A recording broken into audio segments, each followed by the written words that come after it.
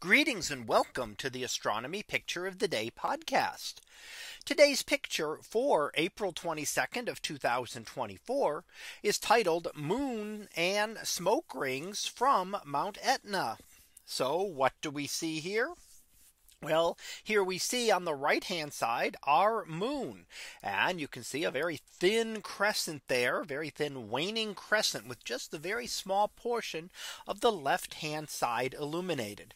So getting very close to the new moon phase, because when it's the left side illuminated, it's a little bit less that will be seen every single day. So here we'd be only a couple of days from a new moon. Now we also can see the smoke rings, in fact, looking like almost like flying saucers off in the distance there from the volcano Mount Etna. Now, those are very rare things to see.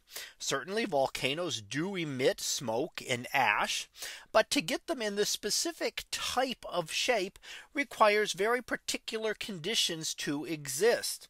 So you need to have everything just right in the volcano itself. You have to have it ejecting the material at the correct speed. And you have to have a very calm atmosphere. So if it were very windy and turbulent, that would disrupt these smoke rings. But when you have those conditions just right, you can get an image such as we see today, with a number of what appear to be rings of material rising up from Mount Etna.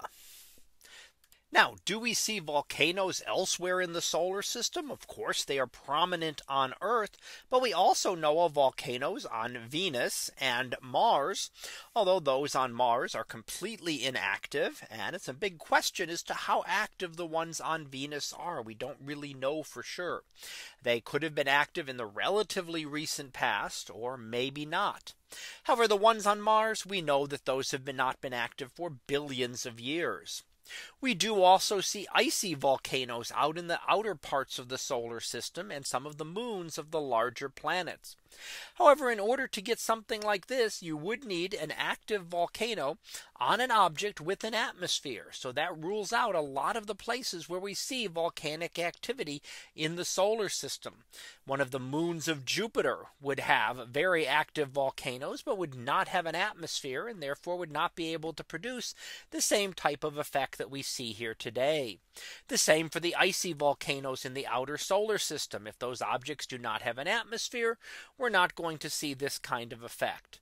So it may be right now this is the only place in the solar system that something like this could possibly be seen. So that was our picture of the day for April 22nd of 2024. It was titled Moon and Smoke Rings from Mount Etna.